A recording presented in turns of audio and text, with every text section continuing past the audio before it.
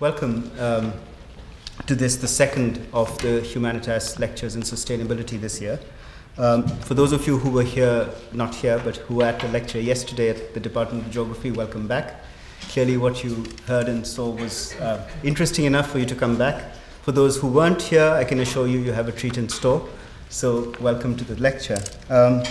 This lecture is part of the inaugural Humanitas Visiting Professorship in Sustainability Studies, which has been made possible by the generous support of the Tellus Mater Foundation and has been organized in collaboration with CRASSH, Cambridge's Center for Research in Arts, Social Sciences and Humanities, with collaboration from the Cambridge Conservation Initiative and the Institute of Strategic Dialogue. This is the first year of the Chair in Sustainability Studies. The plan is to have the program running over the next 5 years, so there will be several distinguished visitors who will be coming to Cambridge to deliver similar lectures over the course of this series. The intention is that it will touch a number of topics relating to sustainability, including environment and behavior, policy, and economics. This particular series consists of 3 lectures and a symposium. The first lecture was yesterday. There will be a third lecture here at the Law Faculty on the 4th of November at 5 p.m. and a concluding seminar on Tuesday, the 5th of November at the Pitt Building in the center of town, where a number of people will respond to the lectures and will start a discussion, and that will take place over the better part of that afternoon between 2 and 6 p.m. on Tuesday, the 5th. So I look forward to seeing you at several of the subsequent events. Turning to our lecturer tonight, Gretchen Daily is an ecologist by training, and her work spans a wide range, including scientific research, teaching, public education, and working with leaders to advance practical approaches to environmental challenges. She has a very diverse portfolio of research and has published extensively. Amongst her various accomplishments has been the co-founding of the Natural Capital Project, which has been a very influential international effort combining inputs from academia and the research community as well as the applied practitioner community to try and think about the ways in which ecosystem services and conservation can actually be implemented in particular parts of the world. Gretchen works extensively with landowners, economists, lawyers, business people, and government agencies to try and incorporate some of her thinking into business practice and public policy. So with that as introduction, can I just invite Gretchen to come and talk to us about the second of her themes for this series, which is on nature's competing values. Gretchen, thank you very much.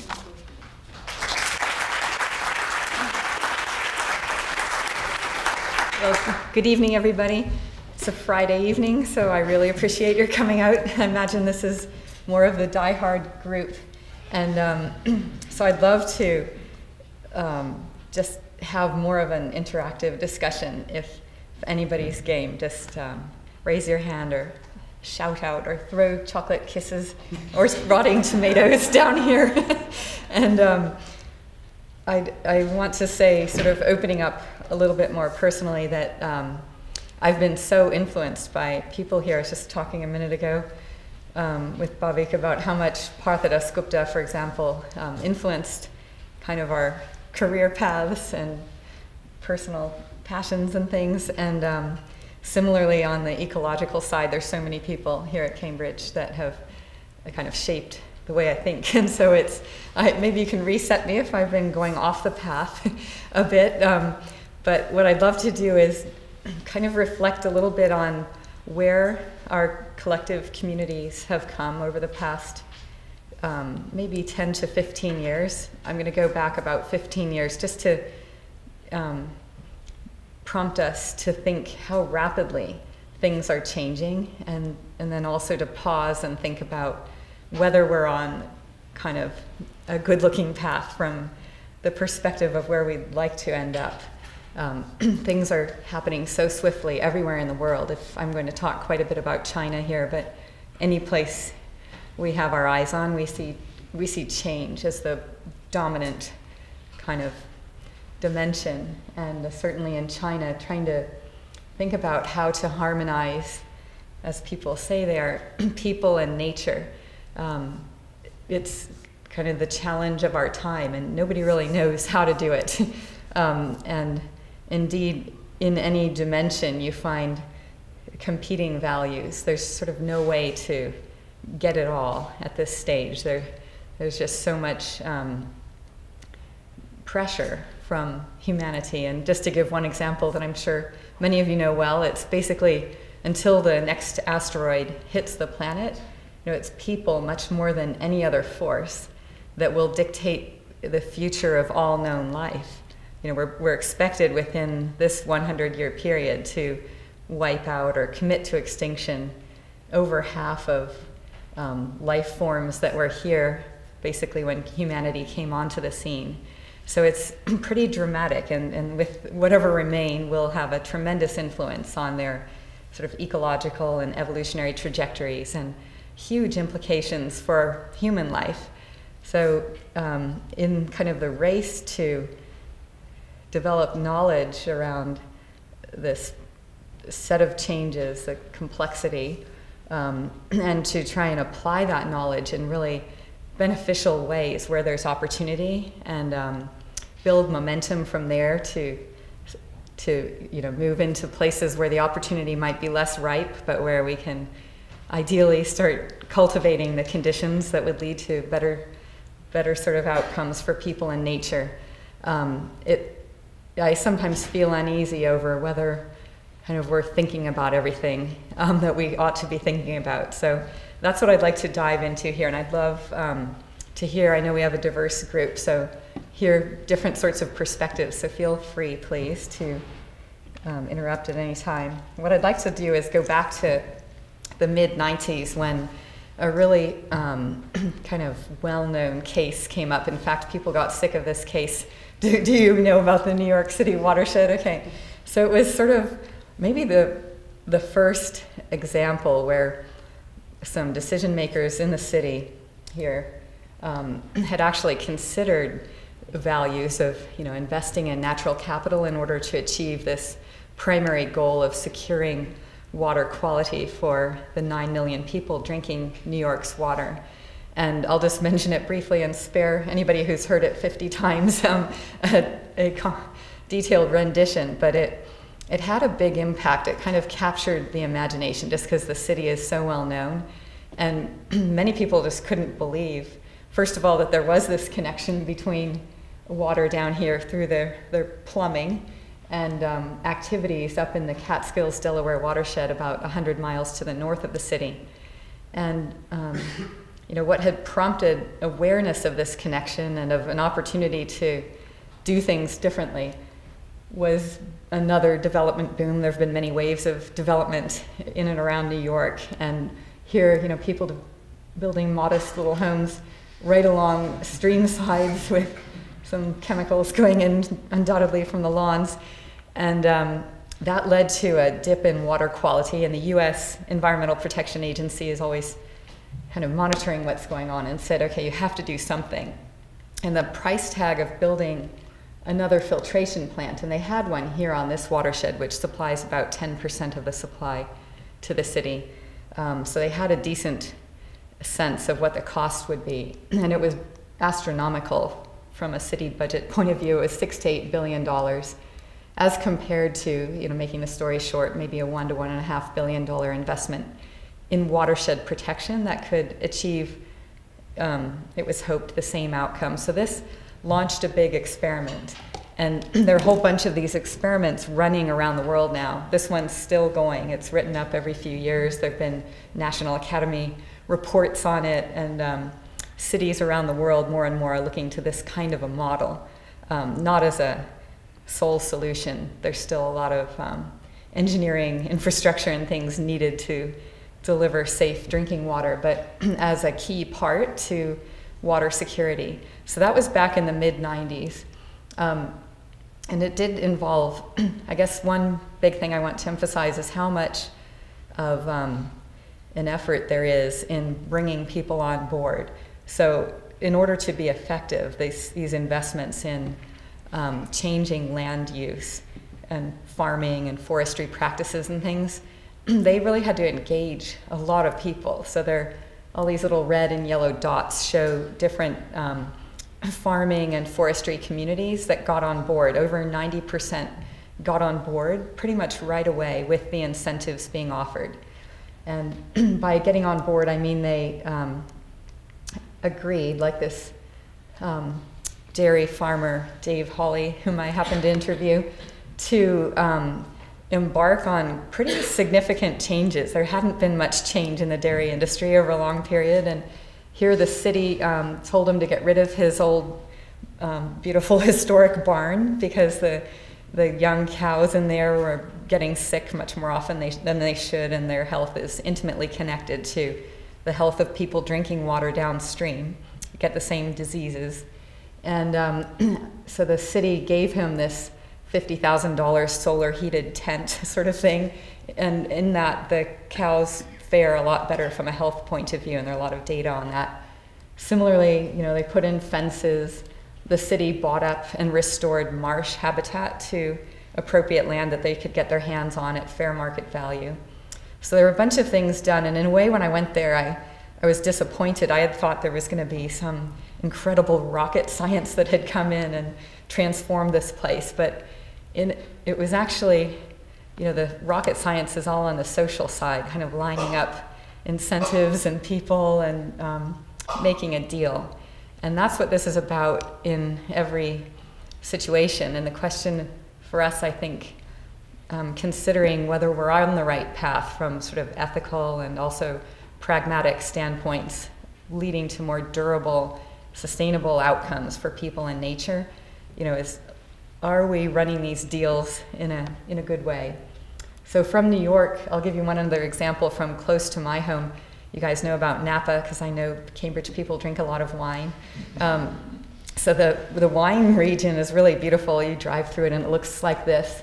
And you would never know that many people have died, and there's been about $60 million in damages from flooding of the town of Napa over the past 40 or so years. So there's the Napa River, and it had been pretty hemmed in. I went there right after the change, so I didn't get a good picture of all the dikes and levees, but mainly they had channeled the river with these concrete dike and levee systems to help protect people from floods.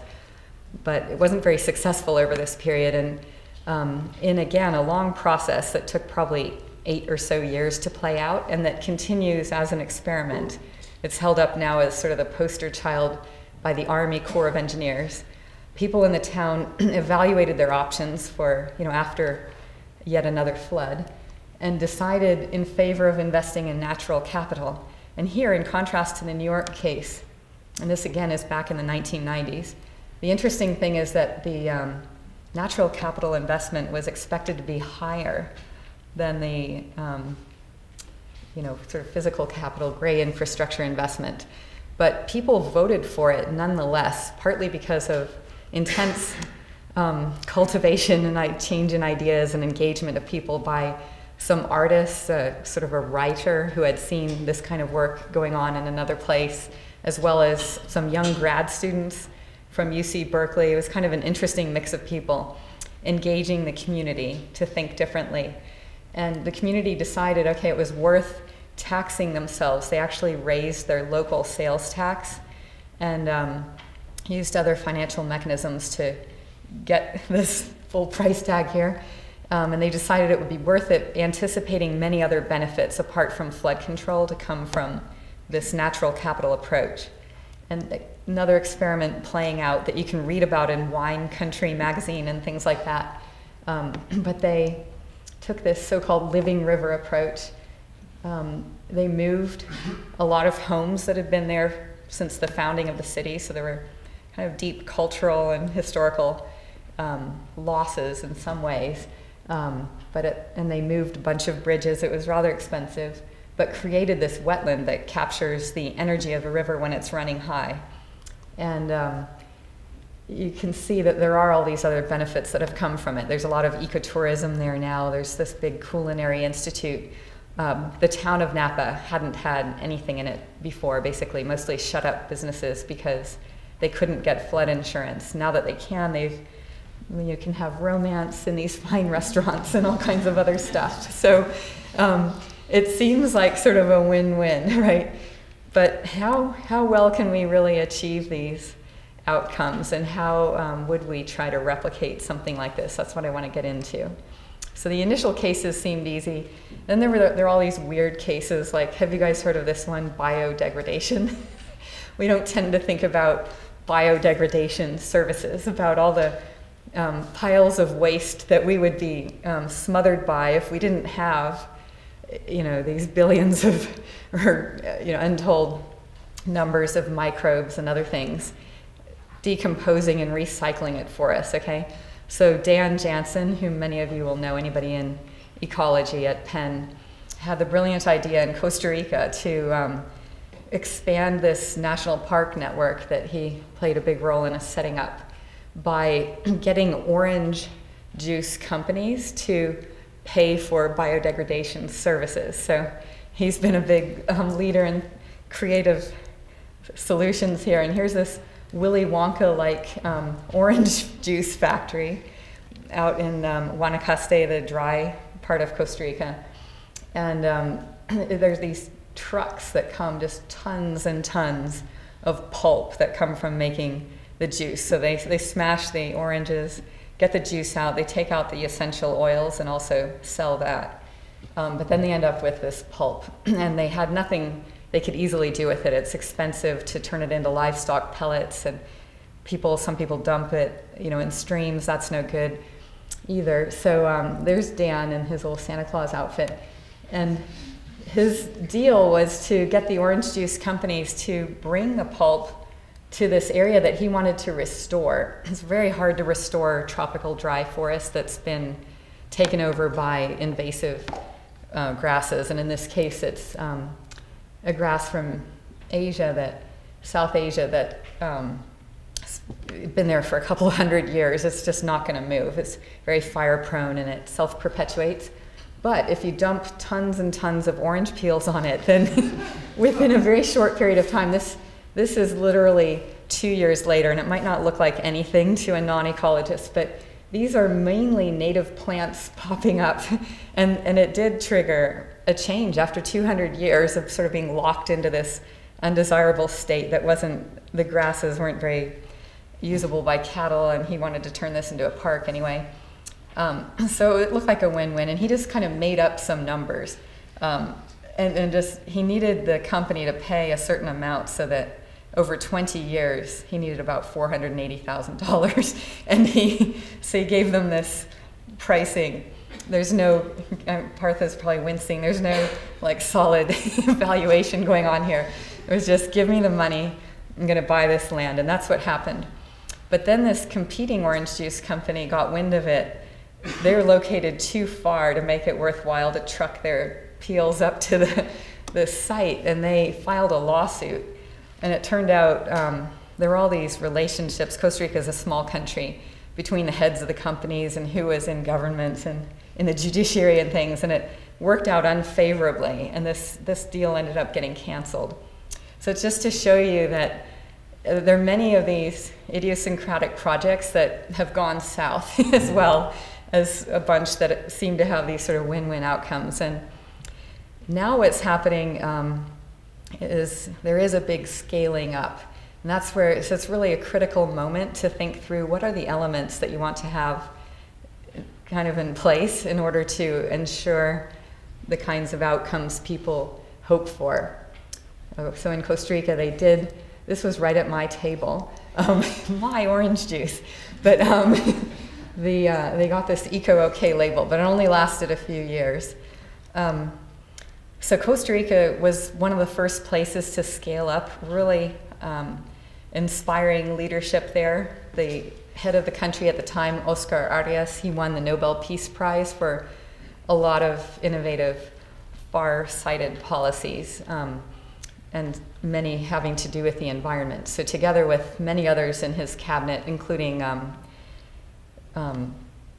can't believe I'm forgetting his name, a good friend of mine, Alvaro Maña. Alvaro headed up the first ever Ministry of Energy and the Environment. So Costa Rica had neither of those ministries before, I don't think, and he put them together because he was trained as a hydrologist and recognized the connection between Costa Rica's hydropower economy. That was like the second biggest source of income for the country after tourism. They sell hydropower to neighboring countries.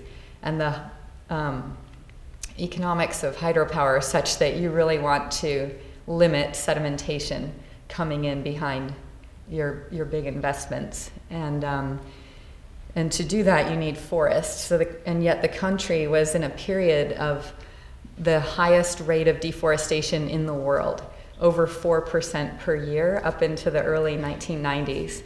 So Álvaro Umaña and a team of others invented, they were really the first, the idea, or not so much the idea, they implemented the idea of kind of commodifying, you could say, some of these benefits that come from tropical forest. So and what they thought they'd do is, they offered the first climate offsets, these little water purification credits that would go to the hydropower company. They really wanted to get biodiversity in there. And ecotourism was such a big part of the economy. They wanted tourists somehow to help finance this. What ended up happening after a lot of political struggle was two interesting things. One is that most of the payments come from a tax on gasoline bought at gas stations. They weren't able to get anything from tourists. There's just too much political pressure to keep tourism revenues flowing where they were going. And then a second interesting thing is that they decided to set the payment rate at a really low level. And that was because they didn't want many people to jump into this. It was brand new. They wanted to sort of work out the kinks in the system. And so they set it at $50 per hectare per year. And with that little amount of money, you had the option of putting up some land. It could be any land, any tiny parcel, and either reforesting it or conserving the forest that was on it already. And the little bit of forest shown here actually is a patch that is getting this payment today, and you can see it's starting to recover that little triangular bit of about 30 hectares. But then the surprising thing is that this program was just vastly oversubscribed overnight by all kinds of people. And it firstly showed that the opportunity to conservation, the opportunity cost was a lot lower than people had imagined. So tons of people were willing to give up whatever they were doing and say, okay, I'll take this $50. So I think there's a lesson in that broadly. We really don't know often what the opportunity costs are. It's hard to ascertain those, and we need to get a better set of ways of working that out. I know in Australia they do all these sorts of reverse auctions and things to figure out what the costs might really be, but that was an interesting insight here. So this system is still going on, and on Monday I'm going to talk about, they're trying to expand it to cover forest and sort of valuable elements of native habitat on farmland.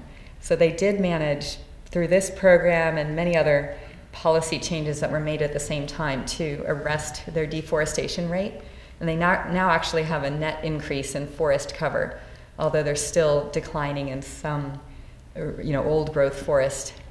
But it's very hard to credit, to apportion credit to any of these programs. And this, because we really don't have a good counterfactual to see what would have happened in the absence of this one program and all that. And the program has been criticized heavily from different angles. One prominent angle is in that they weren't being strategic and trying to get kind of maximum economic efficiency and getting people to enroll whose land was very likely to be deforested or never reforested, and whose land was especially important for delivering this suite of benefits that come from it. Instead, they were letting anybody enroll in the program. But if you talk to the people there, that was their whole idea. And it explains, I finally figured out why Costa Rica has as the national bird one of the most drab birds on the planet, even though they've got some of the most extraordinary birds in the world. Does anybody know why they chose the clay-colored robin as the national bird? It's because it's considered the bird for everyone. It's the one, it has a beautiful song, And this robin, you wake up to this song wherever you are. You can be in downtown San Jose, the capital city, and you'll wake up to this song along with trucks rumbling by and diesel fumes, but the bird will be out there doing its thing. Or you can be in the countryside or deep in forest. This bird is common in all these different habitats. And that's why they picked it, and somehow I hadn't known that till recently. And it was a similar philosophy for this payment system. They really wanted to shift norms and to make everyone feel that conservation was an opportunity and also a responsibility. And there's a lot of discussion of that. And so I wonder what we ought to be doing. There are all these risks associated with paying people for things that maybe we ought to do anyway, but aren't likely to do without some kind of economic compensation. So I'd love to hear thoughts on this kind of approach. So they've stuck with this approach. They're prioritizing a bit more now, but are also really keen to maintain their thinking here. So now I'm going to move to kind of a scaling up. We'll jump into China now. And the idea here is to build on kind of the efforts that were underway that everybody was quite aware of globally when some big catastrophes hit China that I mentioned yesterday, of flooding and drought and many other kind of sandstorms, other things that are going on there at scales you just don't experience elsewhere very commonly. So the theory of change just is, that this is sort of the broader community, and it's part of what the Natural Capital Project has kind of espoused. But I'd love to get, criticism and thoughts on how this might be modified. But the idea is co-developing tools that, if we think about what's limiting the spread of these kinds of approaches when there are a lot of benefits that seems to be gained, well, maybe we need better tools to help pinpoint investments, or at least make the business case for what the return on investment would be in natural capital. We need to work through these policy processes with participation to have effective implementation, and then work with leaders and build capacity to help mainstream the thinking. So that's it broadly. And just to set this out and then think about where we're heading here, and then I'll dive into the China examples. There are these different pathways along which we're all working in different ways to try and achieve this change. At one level, at universities and other research institutions, just the research innovation, the change in thinking has had a profound impact on people all over the world. And I mentioned yesterday that there's so many good training programs actually, like that Partha and Karl-Johan Mahler got going with the Bayer Institute in Ecological Economics, that has spawned these networks all over the world of people working on this kind of stuff at the kind of deep thinking level and training, capacity building level. Or here in Cambridge, it's so impressive to see how much you engage people in cultivating new leaders to bring new ideas and new approaches into conservation in many new arenas. So that's that part. But then there's also been a really important role of very simple sorts of tools and approaches that just change the way people frame problems. So tools that shape minds. I'm thinking of, for example, the World Resources Institute, but there are many other groups that have very powerful tools that get people to change the way they're thinking, understand a little bit about ecosystem services, maybe get stakeholders in a particular conflict focused a little bit on those and what the implications would be for options and for actual solutions, mediating differences. And then there are these tools where we are now more, although all of this is key, but moving to higher ultimate impact, going to the right and down to the bottom, trying to generate actions, developing, this is over again a couple decades, but really intensifying now, trying to lay out alternatives based on the framework, real scenarios where you lay out in some detail from sort of biophysical, economic, social, and other perspectives, maybe a range of other perspectives, what the possibilities are, and then trying to develop plans and policies that integrate those kinds of options and analyses in them, finally to really deploying new policy and finance mechanisms that in the ideal would achieve this balance and improvement in both the biodiversity side and human well-being. And I just sort of lay this out because the country that's gone furthest that I know of, and I'd love to hear whether you dispute this, is China. And it might seem surprising to say that, but I know of no other place that has taken this on in such a breathtaking scale and sort of level of ambition and degree of innovation.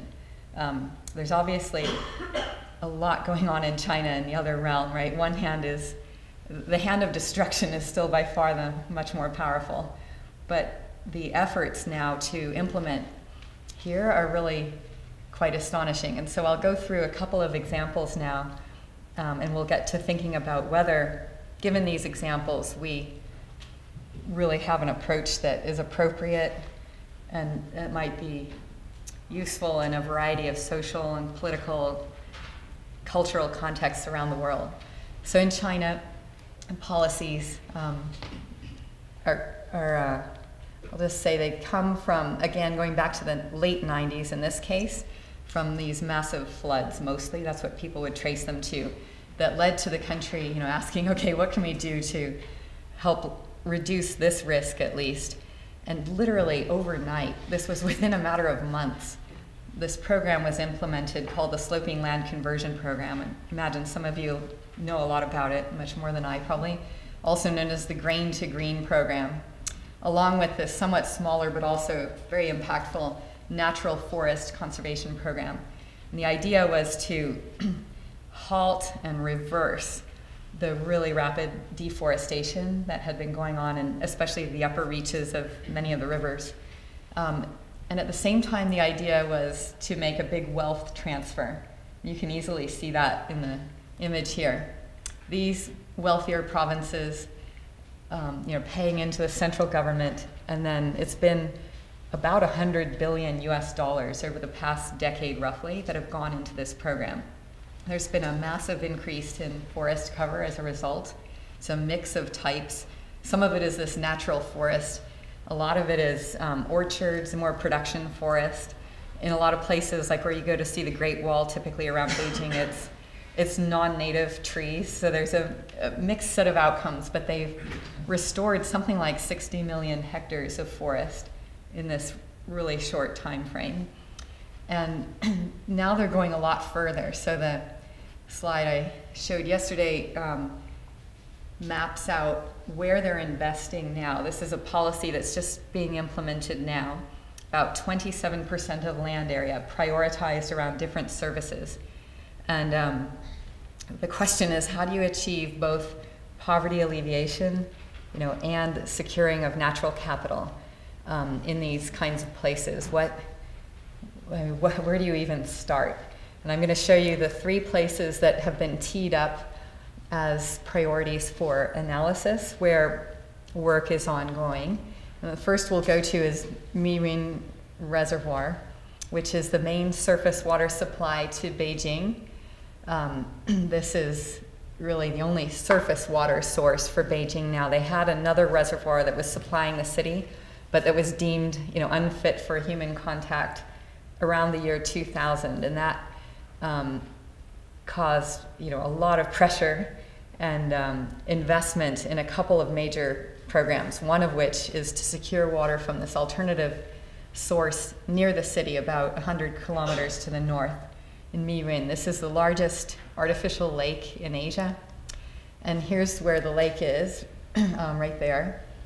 So here's Beijing city, and it was a big negotiation. So it's a mountainous area up here. About 1/4 of it is managed, by Beijing, and 3/4 by Hebei, the neighboring province. 2 big river systems flowing through it, and over time they've been experiencing both, growth in population that's ongoing in Beijing, and declining inflow. So if you look at these bars, they show mean precipitation, and then this is runoff. So precipitation has been roughly constant over the past 40 or so years, 50 years, but runoff has been going down, and that's because of rice farmers and other abstractions, from the river system before the water gets to where people in Beijing could get their hands on it. So if you look at the two river systems, you also see that pollution rates were going up of nitrogen and phosphorus. This shows nitrogen concentrations. So the intent in this program was to address these issues, bring more water to Beijing, higher quantity, and also higher quality. So here's kind of a pretty standard payment for ecosystem services framework that's a little bit narrower than what people are thinking about, but I'm going to use this just for the analysis. And I should say, I didn't put it on here, but this was just published in PNAS by the lead author is Zheng, Z-H-E-N-G. I send you the paper. But the idea is to look at, okay, these beneficiaries in the city, they're getting water. The ecosystem service flow is, water from this set of providers living up in the watershed. And they want to induce livelihood changes. That's a huge part of all this, and this is a very simple framework here, but they're hoping to open non-farm sectors and to build capacity for people to get livelihoods in things other than farming. But that's proving a lot tougher in a longer term kind of process than just switching what they do and improving water delivery. So what they did, though, in trying to achieve both goals is go in, they did a lot of surveys, determined kind of what the opportunity cost was to growing paddy rice, which had been growing up there for a long, long time, hundreds of years. They enrolled literally overnight, again, most of the land, the vast majority of it, in a voluntary program. There was a lot of back and forth with farmers on how much they wanted to be paid. Then most of the farmers switched to dryland corn production. And so from the inception of this program in 2006 to 2010, they achieved this significant increase in water yield and a significant decrease in total nitrogen and in total phosphorus. So it's amazing how rapidly all that happened. And if you look at, there's a lot of interest in measuring kind of what the costs and benefits are to the different parties in these agreements. There's obviously a lot of discrepancy in power, but trying to get costs and benefits to work out favorably for everybody. So in terms of the providers, the farmers, the opportunity costs are here, the payments in P or green are up here. In terms of the beneficiaries down in the city, the payments plus the transaction costs are also working out to be less, as you'd want, than the benefits of water quality and nutrient reduction. And then if you look overall, this is sort of the ratio. So the city's going a lot further with this and now trying to really pinpoint, using this software system we developed for Latin America, to just pinpoint where would you, rather than investing in everybody equally, where would you get the greatest payoff in another round in changing land use practices. So that's a summary of what's going on in terms of achieving improved water supply locally. Now, this was written up in The Economist, I happened to see a couple weeks ago, if you want to look. There's a huge project that you've probably heard of, the South to North Water Transfer Scheme, that I see varying estimates of its cost, something between 70 and possibly much higher $billion going into bringing water from other parts of China up to the Beijing area. And one source there are three primary sources. The source for the so-called middle fork of this transfer scheme is here, this municipality called Ankang. It's made up of 9 counties, the way these political jurisdictions run. And we've been working in a couple of the counties to basically analyze what the options are and maybe have some influence on how the program is implemented. There's obviously a lot of sensitivity over it.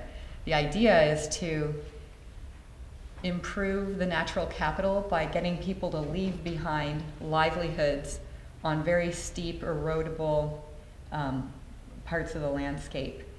and to move those people into more valley-like situations where activities would be more sustainable and ideally human well-being will be improved.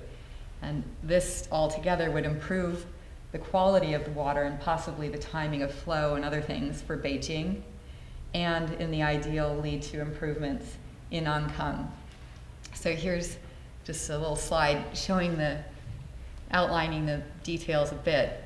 So the goals are to improve Beijing water supply and alleviate poverty, and it is an area where there's been a lot of hazards every year, the impact of sort of earthquakes and landslides and flooding has amounted to billions of dollars. That's what's sort of shown in some of the pictures here. It's a very remote and isolated set of mountains where coming in and out from villages would take, a week or a month to walk, but the intent is to move over a 10-year period about 2.4 million people. By contrast, the Three Gorges project involved moving about 1.3, million people. Someone can correct me. So this is a lot more than that. They're trying to change the way they implement as compared to what happened in the Three Gorges case. In that case, people were moved all over China. In this case, they're trying to resettle people pretty much in the same, it's all in the same Ankang municipality, so that culturally and socially people will retain their sort of networks, ideally, and be in the same kind of culture and social context, more or less.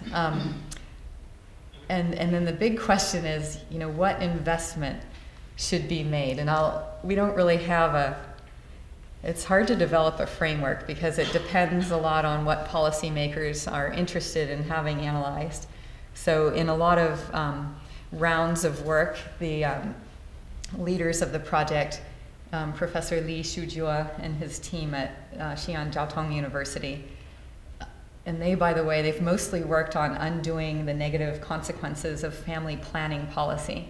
So they've mostly, for their whole careers, worked on how to counteract those unintended effects, and working mostly on women and other vulnerable groups in the context of demographic policy in China. But the idea is to look at, okay, what are the policy options?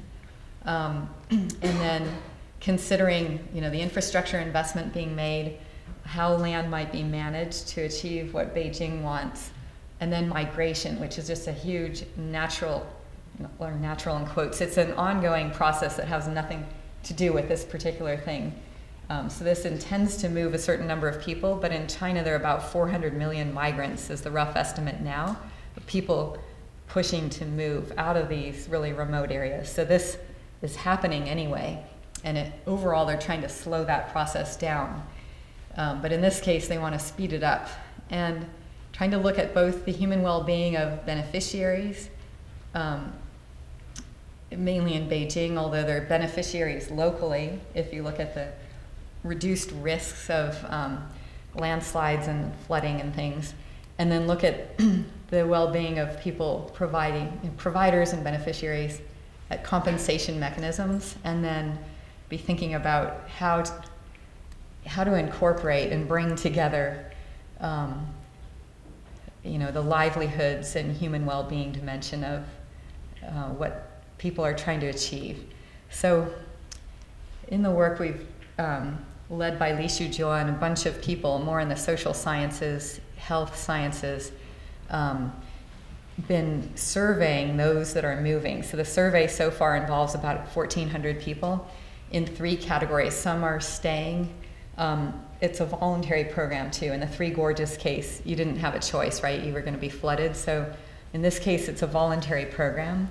In theory, it doesn't sound that voluntary in some of the locations, but overall there are a lot of people choosing not to move. And so it's interviewing those people, moving those that are moving, and then interviewing those in the recipient areas, in the more valley land. And what they found is among those who are involved, so this is interviewing across the whole sample, the number one choice of various options that were given for achieving poverty alleviation was, well, about a third are claiming that relocation would be an attractive option. But there are all these other options that people want investment in that don't involve necessarily moving, although you'd need to have a livelihood somewhere else if you were to use your new training and other benefits. And then if you look at among the relocation households, there have been 400 interviewed so far. This is sort of what's presented as feelings about having moved and income as a result of having moved. So on the attitude toward relocation, I don't know how truthful that, how well that reflects what people are actually thinking. When you talk about it, many people say there isn't really a cost to complaining, that often people complaining get paid more, and in the Beijing Miwin case, they did greatly increase the payment to farmers to get more people to enroll in the program. But anyway, in this case, this is what you get. With respect to income, most people are getting about no change. Some get a little increase, and it costs a ton to make the move. You have to build a house, you have to somehow get a new livelihood. It's a massive issue. So we're looking at that. We're also looking at the different asset classes and how those change at the household level among those not moving, living in the mountains, those that have moved, and those that are not moving but suddenly are getting a lot more people as neighbors. And what you mainly see here so far, all of this work is in progress, is that among those who haven't moved in blue, they have sort of the lowest asset levels in the various classes. Among those who are moving, they get more in the way of some social capital. They get a lot less land, so there's much lower opportunity for maintaining a livelihood in farming. And then among those not moving, they're kind of so far the best off that are situated in the valley areas.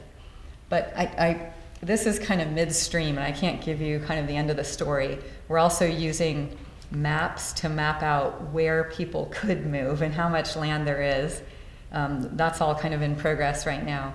And how many people could actually live in these destination places and what the trade-offs would be based on the surveys that we've done so far from a human well-being perspective, looking at these different dimensions of well-being. So I won't go further on it now, but I wanted to lay out that in terms of policies, you could think, well, at one level, this is really extreme. But at another level, when you look at the degree of conflict and pressure over resources elsewhere, it seems likely that we're going to get into this kind of analysis. And maybe you already are in other contexts. Then in the last case that I'll give you of Hainan Island, actually I'm looking at the time, I don't want to keep you too late. In this one, I'll go really quickly and then I want to get to one other topic.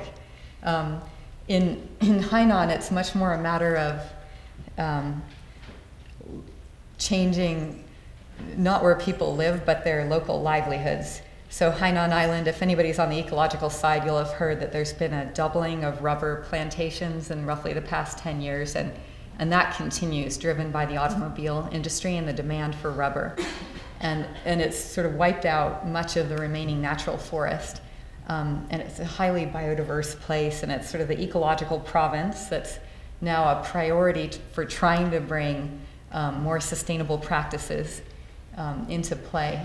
So here's the typical rubber plantation. When it rains, there's no understory and there's no real soaking up of the water. A lot of it will just rush off the land. And here's the change. You can see rubber production in red, just the change over that 10-year period. And what it led to, I happened to be there when flooding occurred in about 3 years ago now. And this was in the national park where there's still a lot of native forest, and the water was running clear.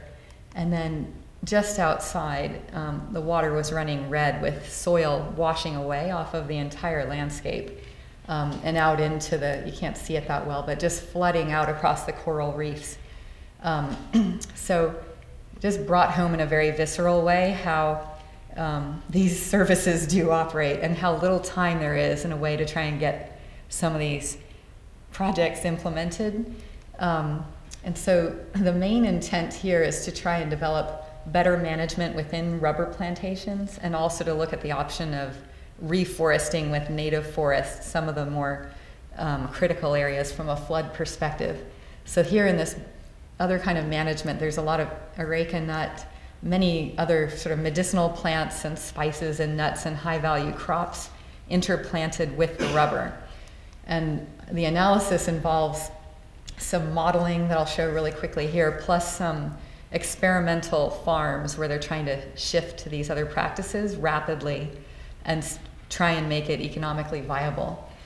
So looking at the change over that 10-year period with a decrease in purple and an increase in green, you see mostly we had a big decrease in different services as a result of losing the natural forest. And then in a restoration scenario for the future, you'd gain a lot, but you'd lose livelihoods. What are people going to do if they're not growing rubber? So looking at a mix of options, this integrated management where you've got all these different crops interplanted with probably some decrease in rubber productivity, but hopefully at least pretty well offset by these other commodities produced, you'd get a lot of benefits. So that's what's kind of being implemented there. I just wanted to give you a flavor of the different ways in which this policy is now being tested out and sort of implemented in China. And what I'd like to do is skip ahead. I don't want to keep you too late. There's another side to this that we don't talk about much, and that's just being opened up, I think. And so I'm going to skip ahead to that, and we'll talk more in discussion later. In Latin America, like I told you yesterday, and if you missed it, no worries, but the same kind of projects overall are going in about 35 cities across Latin America using this sort of targeted investment approach that involves changing a lot of livelihoods and improving water quality for cities downstream.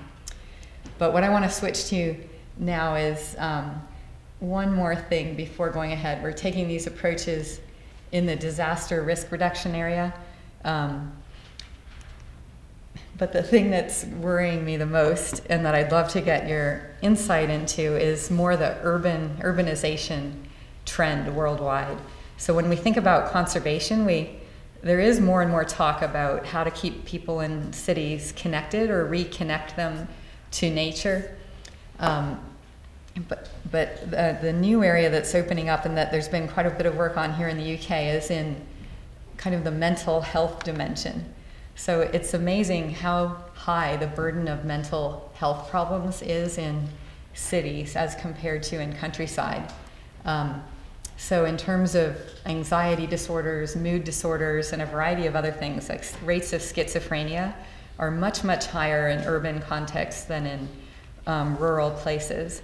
And people have been looking into this, and it doesn't seem, a matter of just the way we measure the incidence of problems.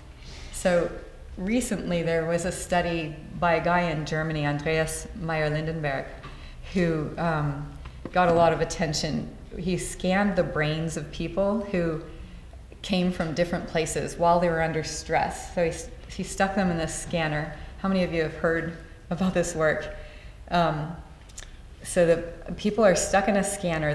The way they're stressed out is they're given math problems by a guy that's there like to the side, and the math problems come up on a screen. So you're lying there with the magnet doing your brain, and they're pretty simple math problems that if you weren't under stress, everybody would get right pretty easily. Just little addition and subtraction, division problems.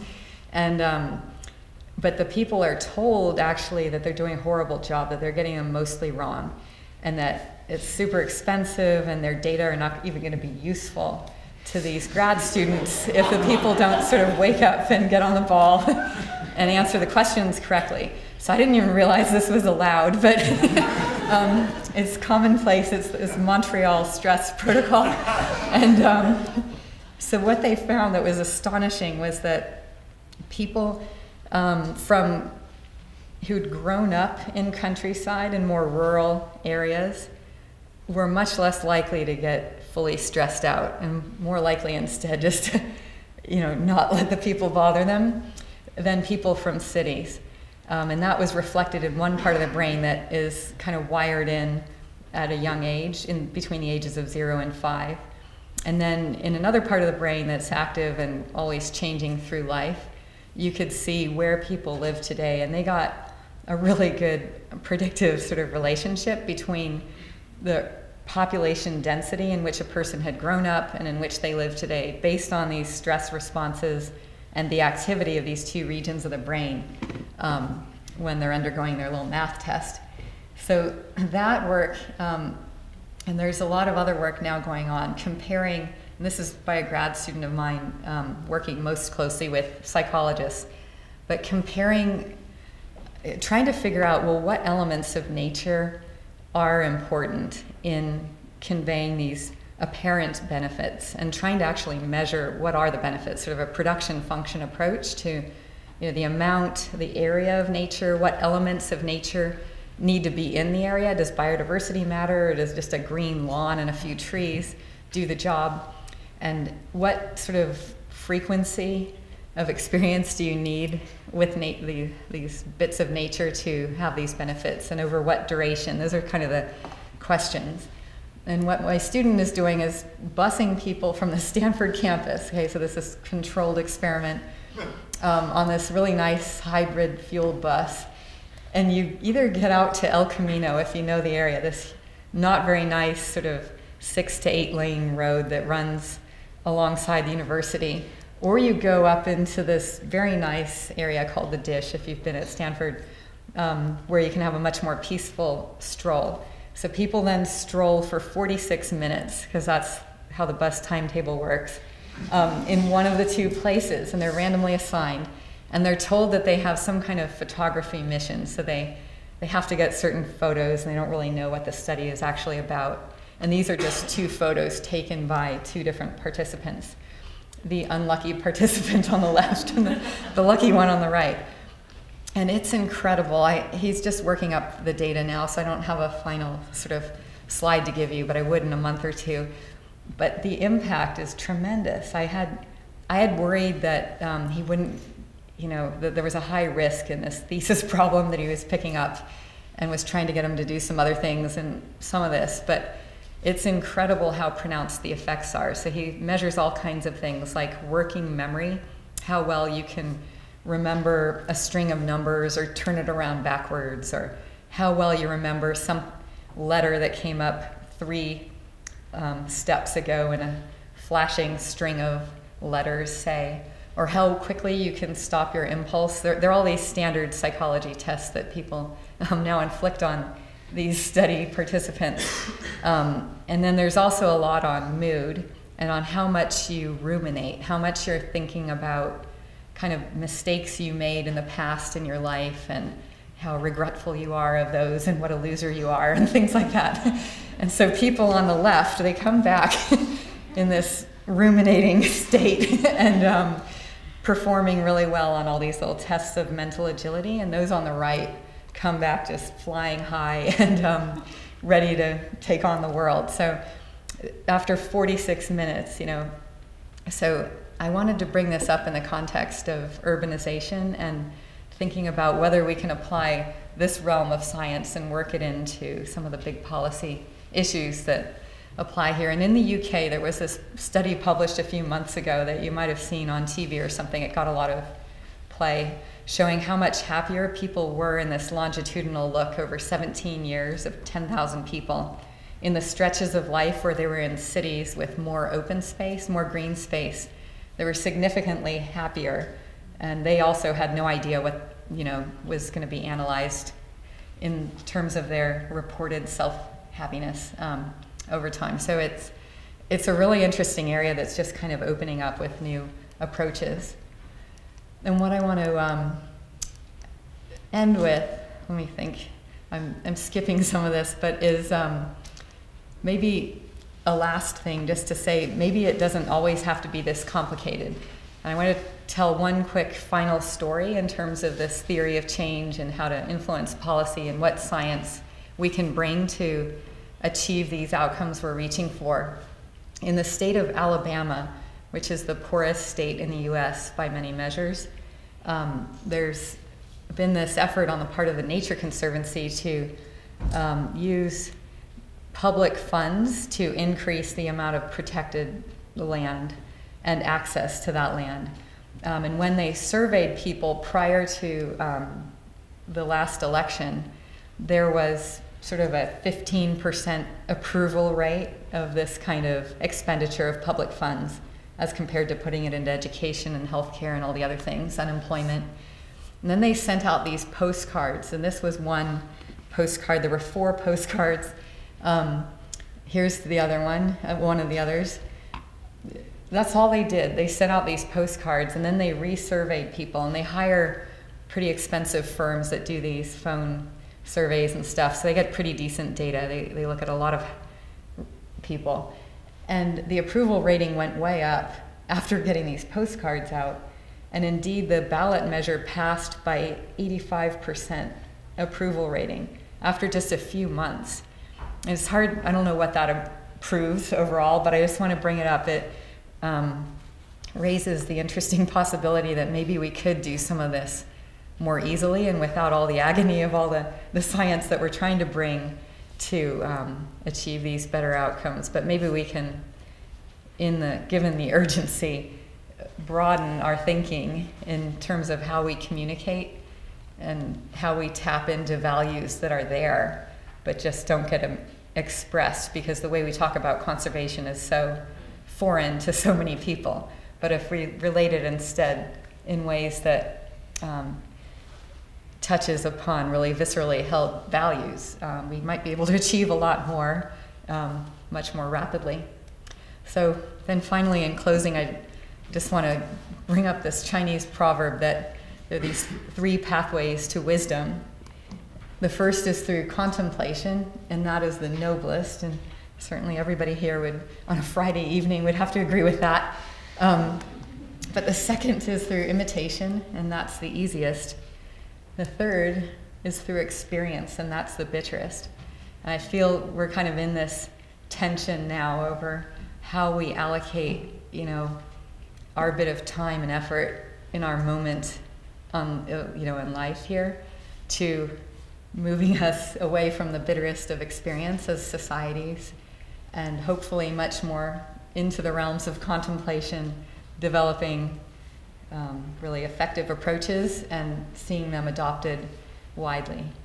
But I'd love to get now, I thank you very much for your patience and attention, and I'd love to get any comments and reactions you might have, whether now or later. Thanks.